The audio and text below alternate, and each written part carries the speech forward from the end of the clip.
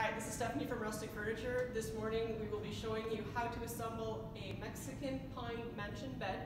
So basically when this bed gets shipped, you get a headboard, a footboard, side rails, mattress supports, and mattress lats.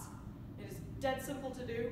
Follow what I'm going to show you and you'll have no issues. Alright? So step number one, you set the beds approximately apart. The pieces here clip in to the anchor points, so you put in one side, bring the other side towards you. Obviously, I'm alone, so it's not the easiest thing right now to do. If you can have extra help, it also helps, okay?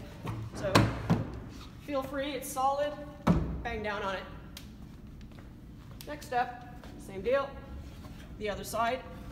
So you clip in again, and you come to the other side. Right? And feel free to make sure it's solid. Okay? Second part. Second part, mattress support. So for a queen size bed, you will have just one. King size, you have two. The way this goes,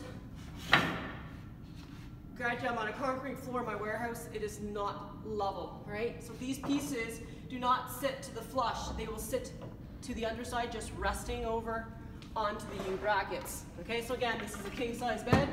There are two mattress supports. Okay, again, my floor is not level. Last step, super easy. Pine boards. You will place them equally along your bed. As such, you can put a box spring on it or straight cut your mattress.